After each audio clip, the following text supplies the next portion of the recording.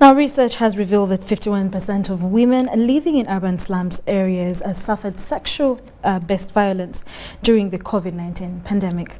While presenting the research findings, Dr. Wilber called upon the Ministry of Health and other sister ministries to improve on mental health, psychological support services as an intervention method.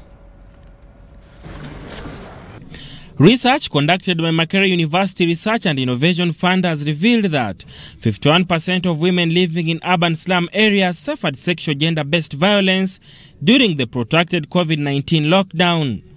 Dr. Darugahe Wilber from School of Psychology, Makerere University, while presenting the research findings, revealed that 300 sexual gender-based violence cases were reported in less than 1 month during the lockdown.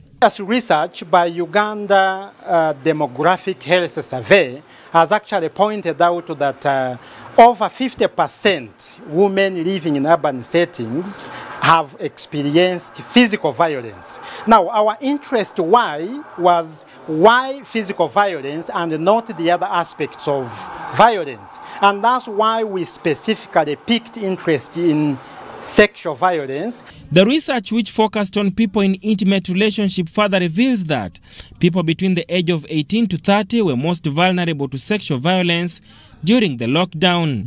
Our interest was for people who are 18 years and above.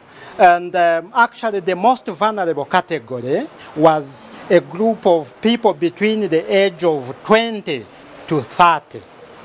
And as I said earlier, probably there is a need to go out again and find out why this particular category of people. Dr. Christine O'Leil from the School of Psychology, Makerere University, also revealed that the biggest percentage of women suffer sexual violence in silence. Women face several challenges daily, and these challenges encompasses very many areas, not only because of COVID.